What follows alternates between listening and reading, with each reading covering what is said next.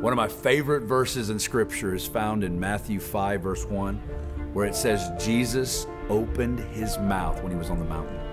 And Jesus unpacked what we call the Sermon on the Mount. For 3 chapters, Jesus began to open up the kingdom of God in a way that nobody had ever heard. And by the time he was done, everybody's mouths were hanging open as they were astonished at this teaching. I call the Sermon on the Mount the wineskin for revival.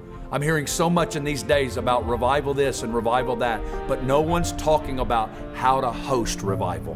What is the container that God is looking for to contain it and to keep revival?